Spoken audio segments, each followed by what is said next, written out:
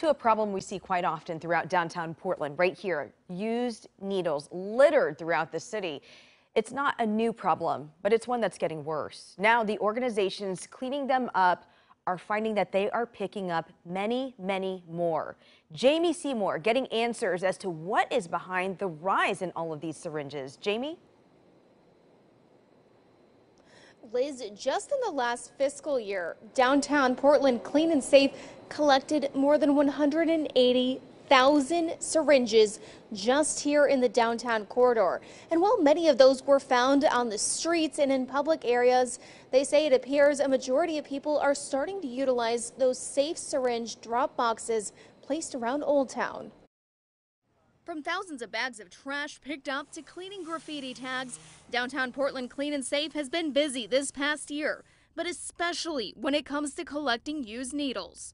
And while they still see plenty in gutters and sidewalks, much of those needles are coming from safe syringe drop boxes in downtown hotspots like Bud Clark Commons and 4th and Davis. A sizable and a notable increase in the needles found in the safe deposit boxes, which is good in that people are utilizing those. That's what we want. We want to eliminate as much as possible, especially uncapped needles in the public right-of-way. But when it comes to those needles, Clean and Safe numbers show an exponential change in recent years, going from less than 5,000 needles collected in 2014 to more than 180,000 this past year, something Executive Director Mark Wells attributes to the opioid crisis.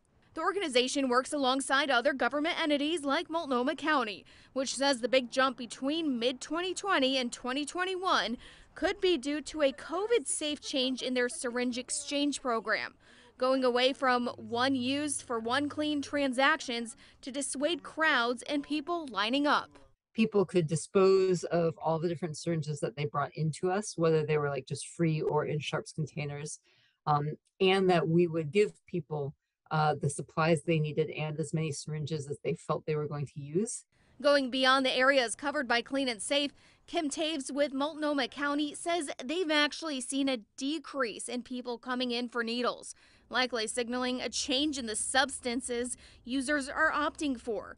But they're still collecting hundreds of thousands of syringes from the area. I think that there is a little bit of a shift right now in drug use and in drug availability, and people are smoking their drugs more than they're injecting. Even as these cleanup efforts like needle deposit boxes are shown to work, Wells says it's impossible to ignore the greater issue.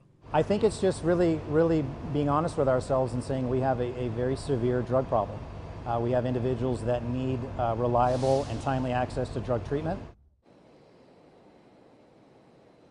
In addition to sterile syringes and new sharps containers, Multnomah County's needle exchange program also provides overdose kits, safe sex supplies, and referrals to mental and medical care and substance treatment centers. And they hope by providing these kinds of resources, it can reduce public health risks like the spread of HIV and hepatitis C. Reporting live in downtown Portland, Jamie Seymour, KOIN 6 News.